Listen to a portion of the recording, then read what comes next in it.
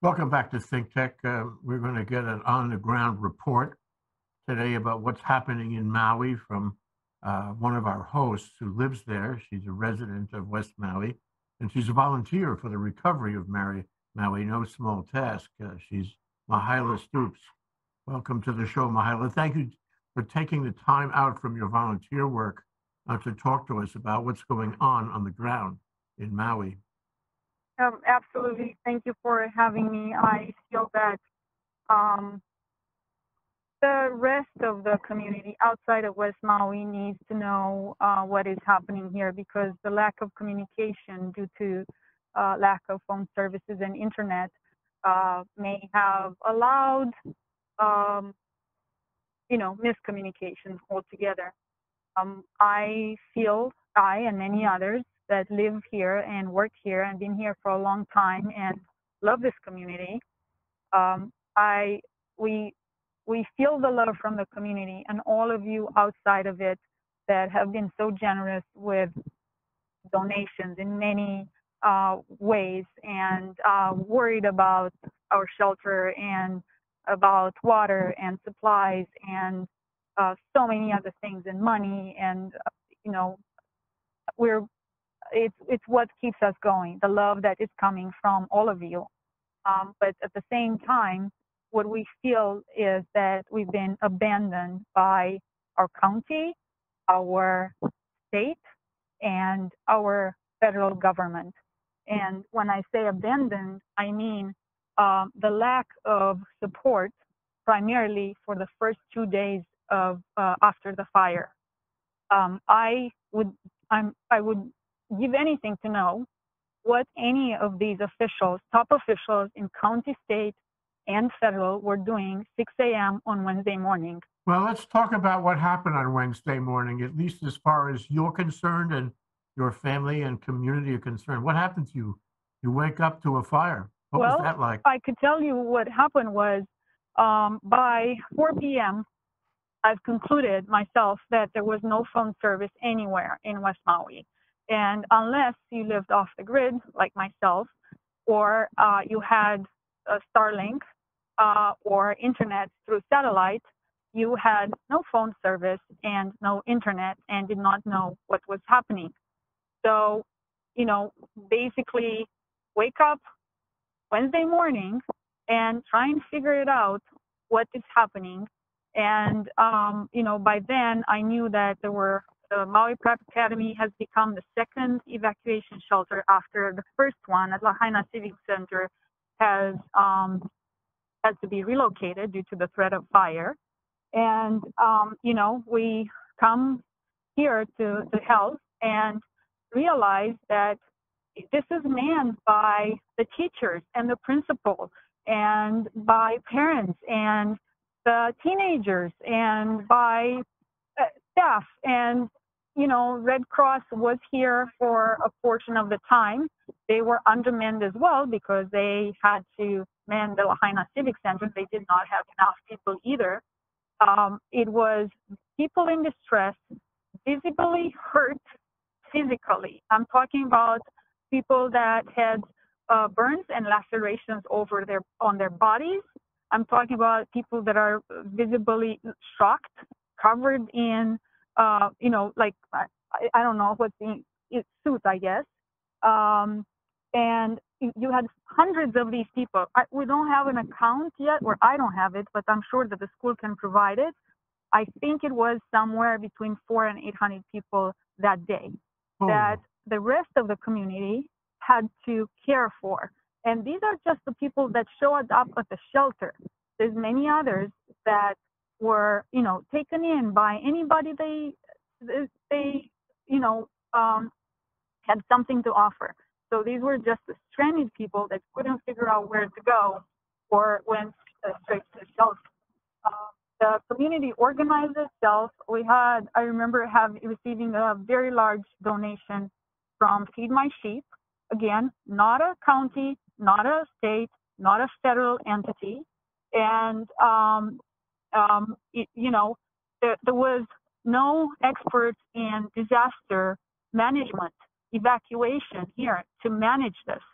It was, I came here with the thought, basically, I came here and looked around, and the minute I saw somebody that I knew, I was like, my brain is cross-checking and said, this guy is alive, great. And I knew that they had no way to communicate to the outside world, or very, very limited way to communicate to the outside world.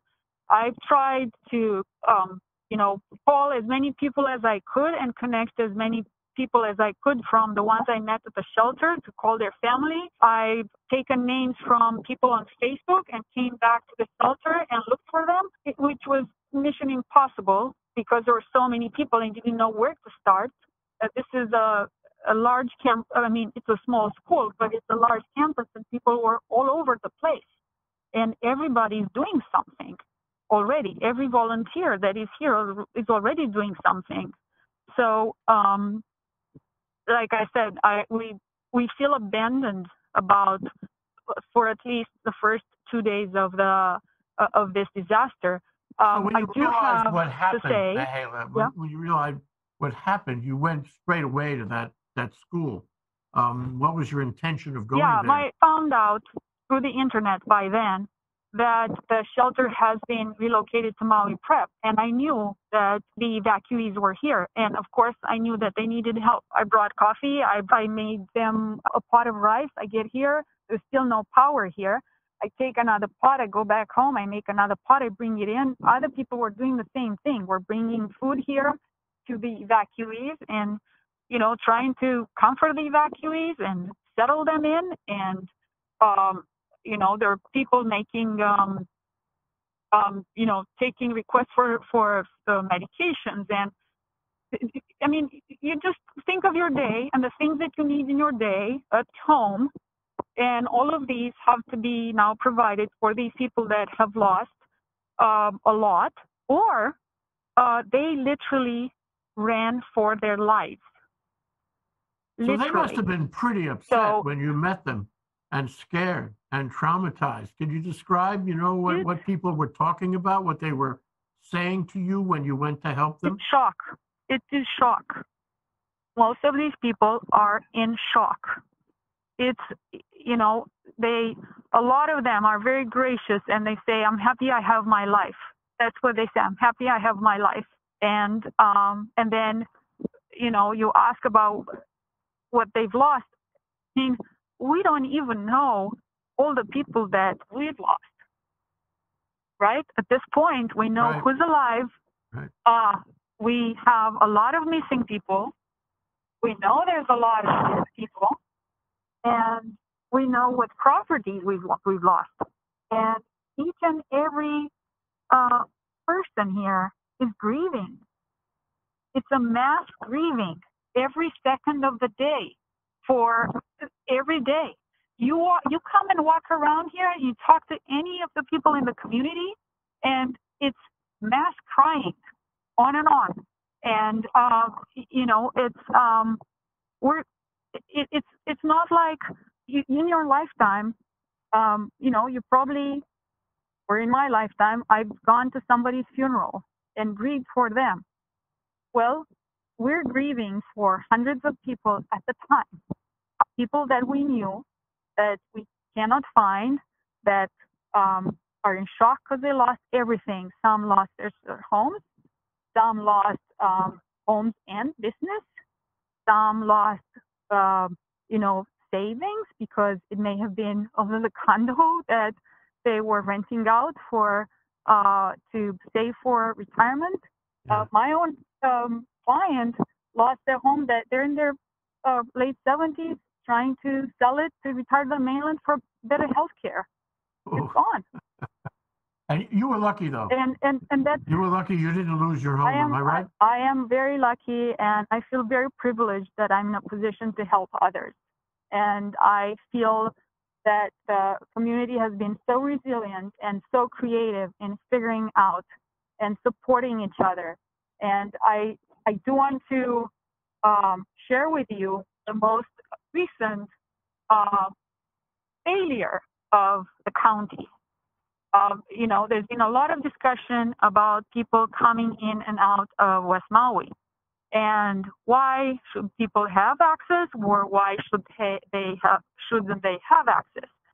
Well, the plan that our county came up with is for all of us and I realize some of those listening to the show may not be familiar with the geography of Maui, but essentially you could leave West Maui on the highway going towards Maalaea and Kahului, but to come back, you have to come through the very famous treacherous road of Kahakuloa, which is a one-lane road on the side of the cliff. This is the same road that if one rents a car, the rental agreement specifically says you're not supposed to go there. Okay? So I just got off the phone with friends, again, in their 70s. They went to Kahului to get medication, came through Kahakuloa. They are scared to death after driving that. And this is what our county wants us to do. To take this road, all of us. Also, I would like to mention that this treacherous road, this one-lane road on the side of the cliff, there are several communities that the community of Honokohau and Kahakuloa itself.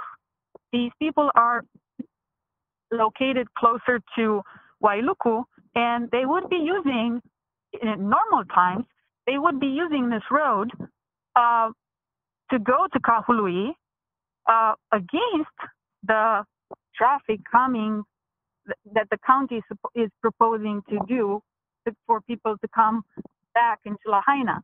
So you have hundreds of people that live in Kahakuloa and Honokohau that basically you're telling them now, okay, go around what would have been for you a 15-minute ride, fairly safe. You now have to take an hour and 15 minutes. Why did the county do that? Well, you have to ask them. We have a bypass that we have a road to Maalaea and Kahului, which we call highway, that is functional. There is no damage to it. It's drivable. They've let people if they can let people drive on it one direction, why couldn't they not let them drive the other direction? Yeah. So let me also share with you what, besides the fact that, okay, we're going to do this. We're going to do it your way. We're going to put our lives in danger, and we're going to drive the way you want us to drive. Well, to be able to do this, you have to obtain a placard. And you had to show up this morning, either at Napili Park, which has been a hub for donations and support, or you could go to Wailuku if you are on the other side. Well, let me tell you, hundreds of people showed up at the park this morning to get their placards. The county people have showed up with no plan to crowd control. There's no plan there was no way to designate lines. I think at one point the cops started directing traffic. They were just parking on both sides of the highway and then crossing the highway to get to the park and get the famous placard.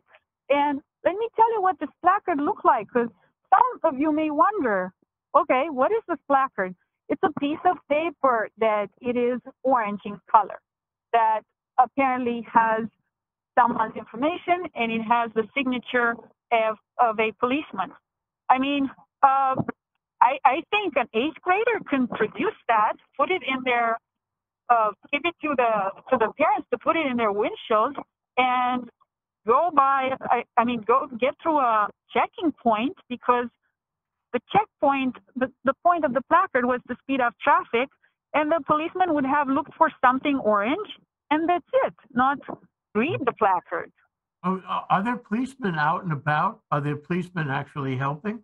Are there military out and about? Are there people from FEMA out and about? Have you met them? You're at the hub of activity, north of Lahaina, West Maui.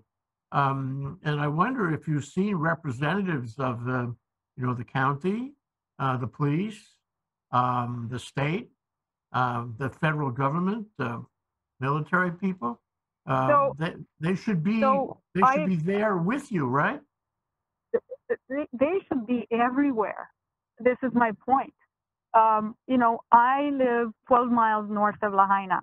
I have made it, except for day 2, where I ventured all the way to Kanapali. The remaining of the time, I have not made it past Napili towards Lahaina. So I understand that Lahaina, there's a concentration of National Guard and FEMA and you name it, because you know it's an area that they, you know, by now they're looking for bodies. But from, so I can only relate what I see here, Napili to Kanapali at the most.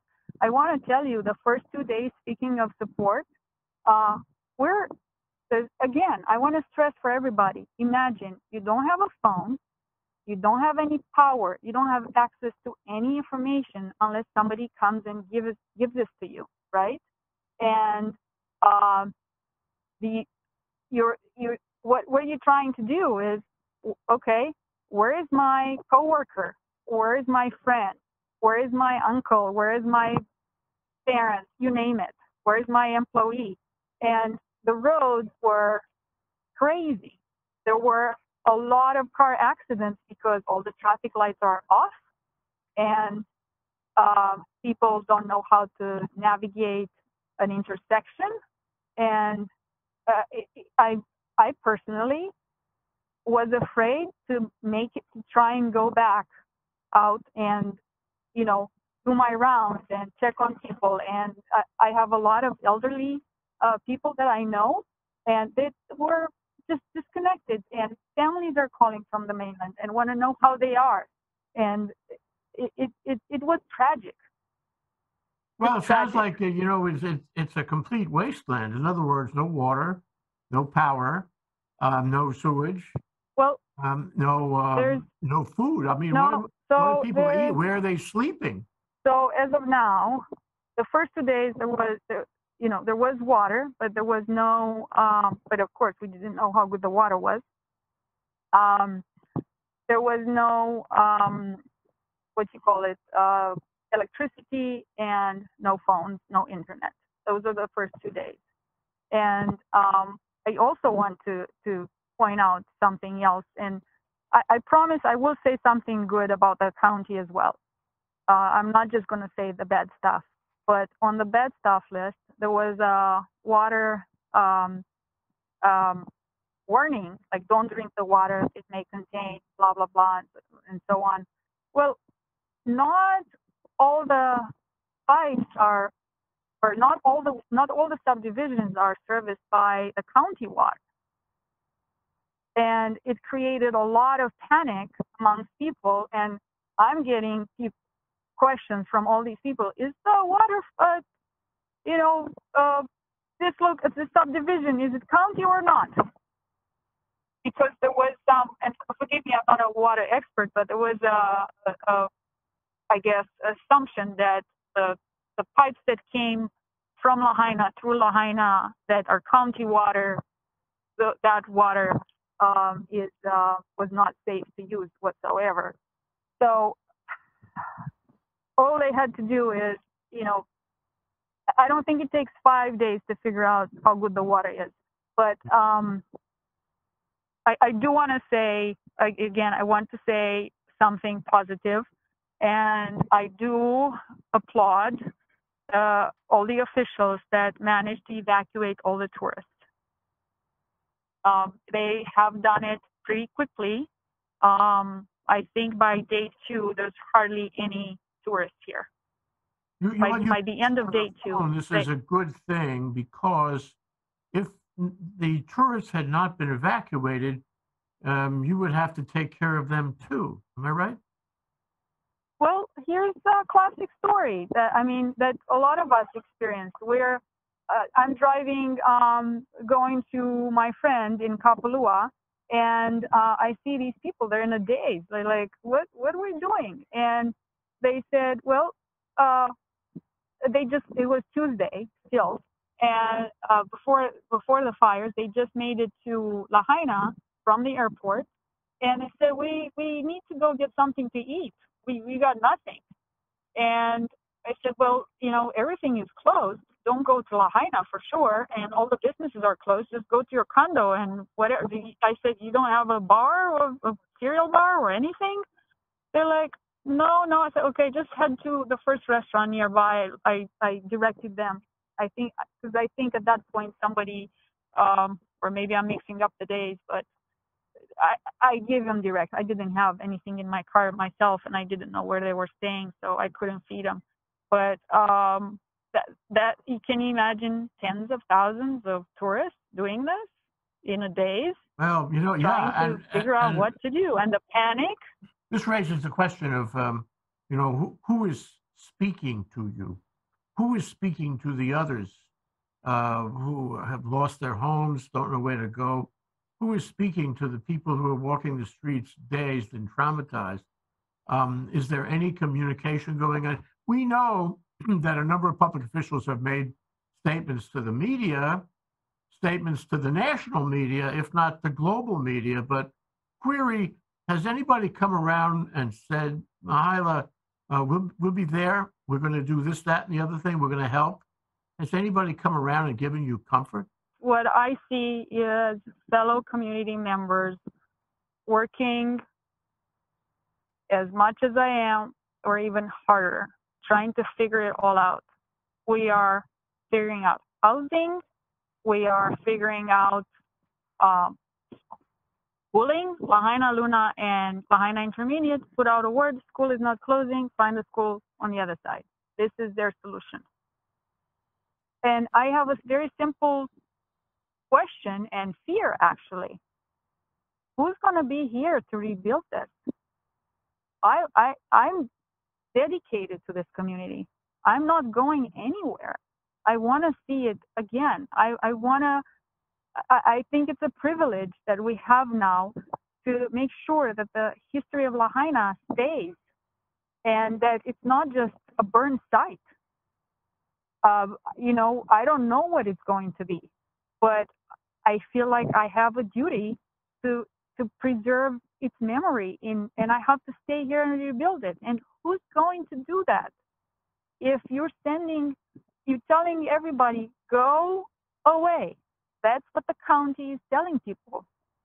You know, I understand Lahaina Luna School and Lahaina Intermediate may not have power. Think of solutions. Find a hotel ballroom. Find the civic, I don't know, the civic center. It's like these people have no imagination. And you know, I do have to say, a lot of it is due to the fact that they don't know what's happening here. Well, they didn't care what was happening here, because if they cared, Wednesday 6 a.m., there should have been dogs here looking for people.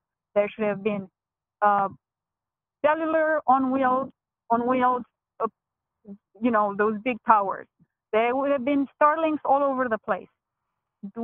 I mean, I have to tell them what to do. Well, that's so here we have a wasteland. We have the county as a civil society, you know, is stopped. Its economy is stopped. Its essential services are stopped. And you've been there. You've been volunteering since last Wednesday. And I wonder, how do you see this unfolding? Are there steps being taken to get back to normal? Are we making any progress in recreating Maui? What's the situation? Well, everybody wants to get it to we can't just sit at home and grieve.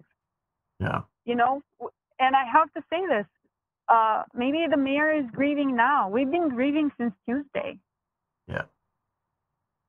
So, and, you know, this community has to get going.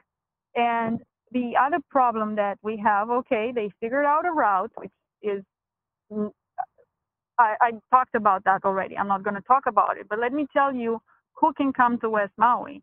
Well, you can have West Maui residents, you can have volunteers, you can have relief personnel and medical and so on. But this community that has, I believe, approximately 12,000 residents had 50,000 people on any given day. Part of them tourists, part of them service providers. So if you need an electrician right now, because you're say I'm willing to donate my condo to let somebody stay in it, but somebody has to go wire the lights in the bathroom. Well, which electrician can come do that? Because the electricians that are here, they're very few. And guess what? They may have lost their home, or they know somebody that lost their home, or, as we're going to find out pretty soon, they've lost a dear one. So these people, I'm talking about my grief. Their grief is exponentially higher.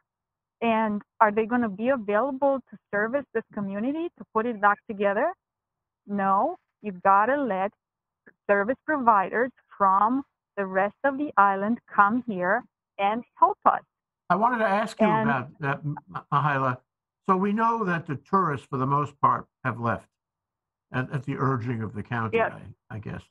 And we know that some people who have lived in Maui or residents of Maui have left. They don't have any way to survive there. So to the extent they could leave, they left. What we don't know is who's coming back, the electricians, the doctors, the providers of one kind of thing or another. The plumbers, are they coming back? The babysitters, the child care providers. What I'm concerned most right now, and what I'm focusing all my efforts now are two things: housing, putting people in houses, and the second one is helping in every way possible to put as many kids in the schools that are still available, which is Maui Prep, that can only take so many kids because of the size of the campus, the number of classrooms, and only so many kids because also the number of the teachers that would be available here in West Maui, and Kapalua Preschool that, I think prior to this disaster, they would have accommodated maybe, 30 kids. What about the kids who are traumatized? You mentioned that earlier. Yeah. Some of these kids, stood at risk of losing their lives, or they know people who did lose their lives. They've been through a really, really, really bad traumatic experience. Who is helping them? Who is talking to them? Who is helping them deal with that? Nobody. I want you all to imagine parents in their car with kids driving through flames and kids screaming, "I'm going to die." Yeah, we've seen footage of that. The other thing that springs out of what you were saying, and I know you know something about this being a Maui resident, is that Maui has had a pretty impacted bureaucracy over the years. And if you want to get a building permit, in the past, if you wanted to get a building permit in Maui, it was a problem. But now, a lot of people hundreds, thousands of people have lost their homes. And if they stay in Maui, and a lot of them feel the way you do, they want to stay in Maui, they want to rebuild. A friend of mine has this experience right now. He lost his home, it burned up. Thank goodness he was not injured or killed. But the point is that you have to get the insurance money, assuming you have insurance. You have to get a design professional to help you design a new house. You have to get the permits, which is, Maui's famous for that, for not providing prompt permits. Ultimately, you have to get a contractor, and everybody is online for these things. It's not like they're waiting for you to help you, because there's thousands of people who are lining up to do exactly what you want to do. Any talk about that? No. You know, I have to say, Jay, you probably and our viewers have watched more press releases or news conferences from the governor or the mayor than I have, because I've watched zero. And frankly, at this point, I don't know. I don't need to watch what they're saying. I see it. I see it more than I've seen it more than they have. And there's nothing for me to learn from them. So I have no idea what their plan is. I know that we're, as a real estate agent myself, we are, the Realtors Association of Maui has created a website to match people for housing. I was told by one of my friends that it's already working, that their match was made.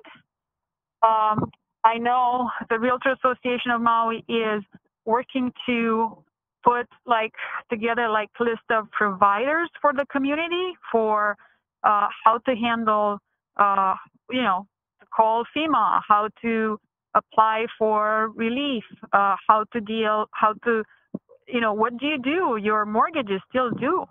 What do you do about that? Oh, wow. Your house is burned, but your mortgage is due. You don't have a job for the foreseeable future. Your mortgage is due. So, your business is gone. You used to employ people.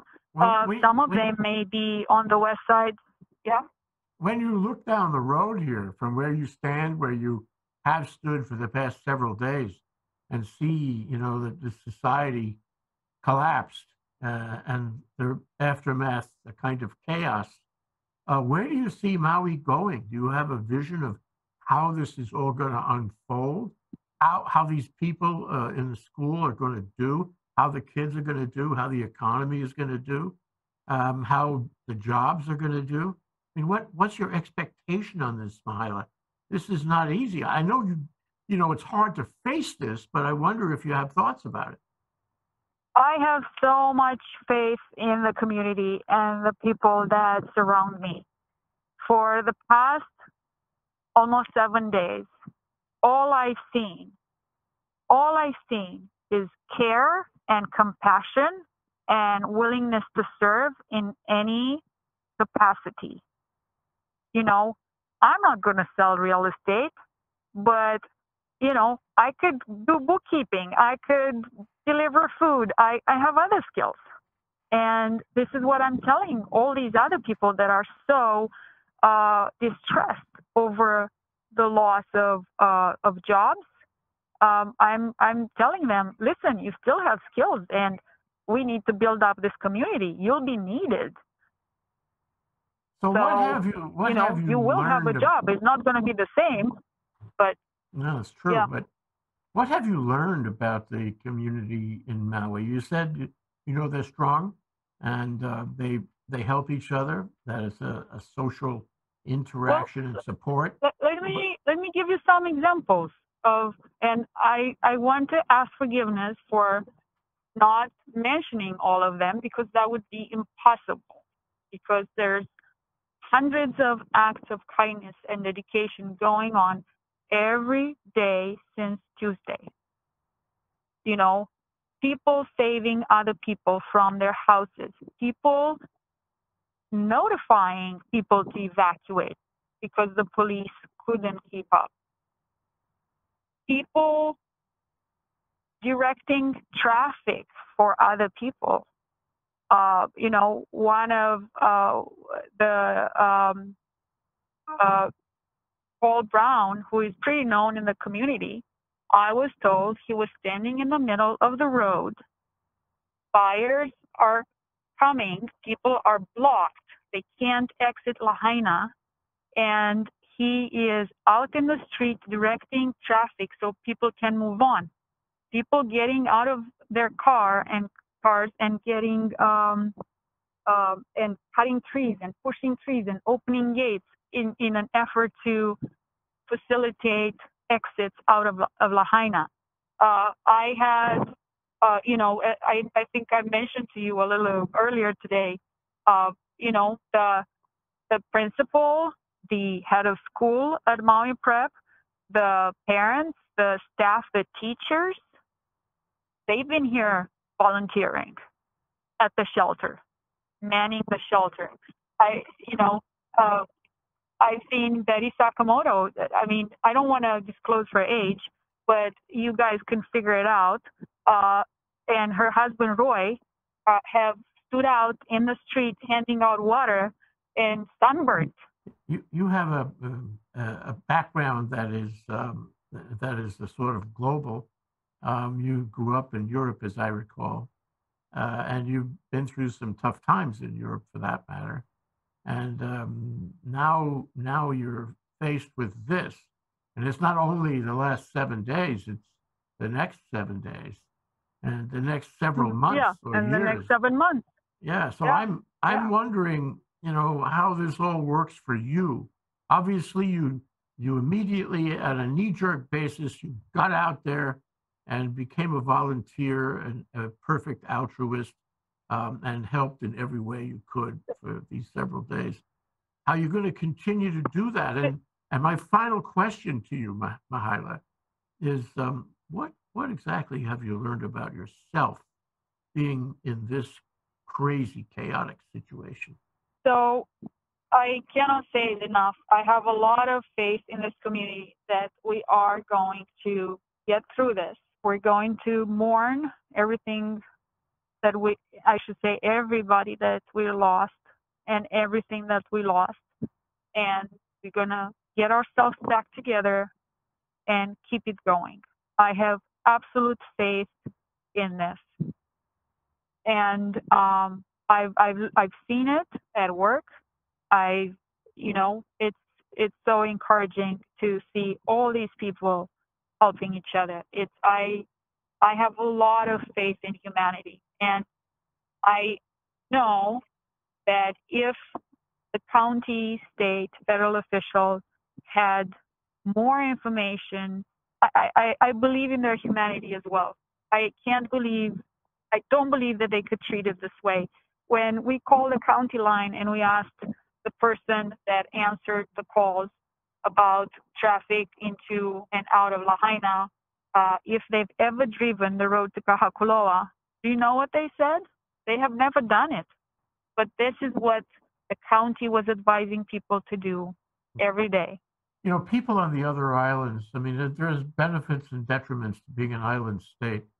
People on the other islands, that you see the political officials making comments and trying to inform everyone about what they see is happening. And so, but the truth is that they're not up close to it the way you are. They're not looking it right in the eye the way you are and others in Maui. And they may feel, if it happens in Maui, doesn't happen here. What's your advice to them? But this is why we're having this discussion. I have absolute faith that anybody that listens to this discussion or views this discussion and understands the hurt that is here, and they will. I have faith that they will, and they will make the right decisions. You need to be here and understand what has happened and what's happening and make the decisions and try to propose solutions yourself. So let's assume they understand. Let's assume they hear you and they understand what you're saying. What should they do? What should they do on Oahu and Kauai and the Big Island? What should they do to help? Because, to have Maui, stopped this way, turned into a charred hulk this way, it's like a hole in all of our hearts.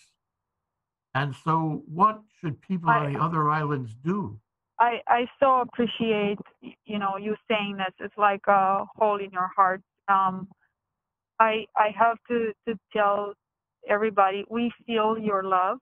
We do, in many ways, by everything, the messages of encouragement, everything that you've done to acquire supplies at the shelters of or facilities on other islands and ship them here. People of Molokai that send supplies by boats.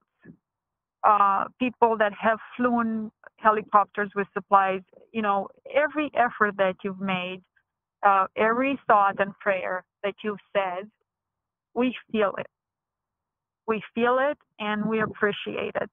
I do want to say, though, that what we're going to need help with now is move towards recovery, and that would mean access in and out of Lahaina easily, and for one. For two, putting kids in school.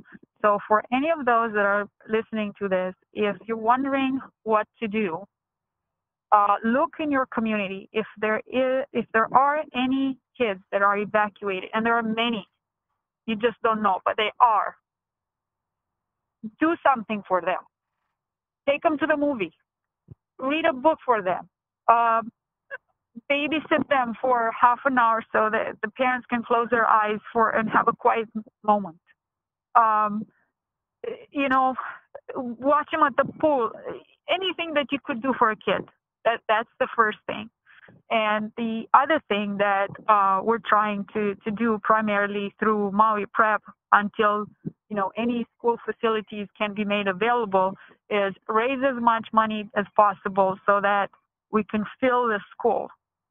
We have all the kids that we're going to take in are distressed, and we're going to have to pay for their tuition, to finance the tuition, the functioning of the school, not for 1 year. You can't bring a kid to a school for 1 year and then tell him, no, you can move somewhere else because there's no more money. So I don't know if I'm allowed to, you tell me if I'm allowed to be specific on how to do this, where to donate or not, but that's something to do. Yeah, you can be specific, Mihaela. If you have any specific suggestions, make them. So I do. Please visit mauiprep.org, and that's school website. There is a link for financial aid.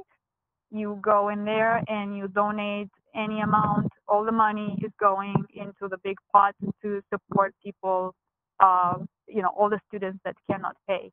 And if you are an educator, if you are somebody that has worked in the school system, if you have ideas on how to create additional schooling for kids here in West Maui, whatever, in a commercial building that may be available, I don't know, any ideas. We want you to help us figure it out. Yeah. Yeah, that's the right thing. We're open to any solutions to make it happen. Okay. Yeah. Well, let me say, Mihaela, it's really remarkable and wonderful that you are who you are, and that you immediately began to volunteer and help people, encourage other people to help people. But I would say this, although you've had a very tough 7 days, your work is only beginning, and that hopefully you can participate in the effort to restore Maui. It is, and I do want to make it very clear. I am not trying to toot my horn. I am not trying to say how great I am. I am simply saying that if it came down to me to do it, there's probably a problem. And you asked me what I learned about myself. What everybody's learning is that they could do many things. We all have to learn that lesson. You don't have to do heroic gestures. You could just hold somebody's hand when they're crying about how much they've lost. And that is, we don't need a big gesture. Thank you, Mihaela. Mihaela Stoops, a resident of West Maui, helping us understand what is going on there. I hope we can circle back not too distant future and talk with you some more, Mihaela. In any event, thank you for coming on the show today. Thank you for taking the time. Aloha. Thank you all for the love.